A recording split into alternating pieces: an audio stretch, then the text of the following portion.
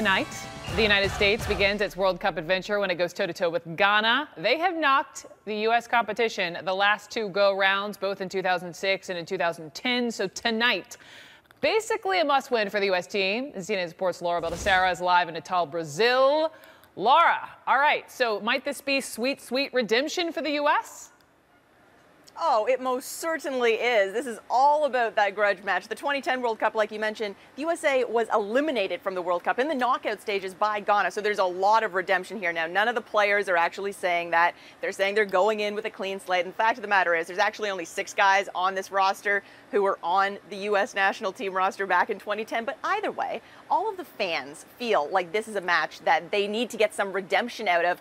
And in fact, I just saw a whole group of American fans just walking in. They're going to be here probably in full force tonight, all in their red, white, and blue, cheering on their team. Brooke, everybody wants a little payback after what happened last time in the World Cup. So they want a little payback, and the U.S. coach, who apparently, some time ago wasn't really sure if his team was capable of making it all the way, changing his tune about winning the World Cup. Yes, he did come out and say that it's not a reasonable expectation for the USA to win the World Cup. And you know what? Not the most popular thing to say, but it is a little bit honest. However, most recently in his press conference yesterday, he said that he still is going out there wanting to win. Just like all the 23 guys on this roster, they're playing every game to win. He said that the drive is exactly the same, whether he thinks that it is reasonable or not that they can win the World Cup. They're going in, first it's Ghana, then it's Portugal, then it's Germany.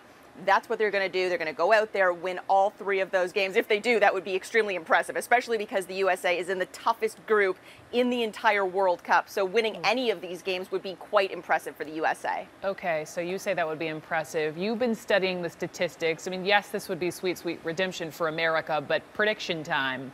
How is it looking? U.S., Ghana. Oh no, I'm going to become the most unpopular person, Brooke. I'm totally putting you on the spot. USA is going to lose 2-1 to Ghana. That's my prediction. I hope that it doesn't come true, Brooke. I really, really do. But that's what I think, but we'll see. Do you have a prediction? Oh gosh, I hope it's the U.S., but I'll take your word for it. You've been studying up on all of this.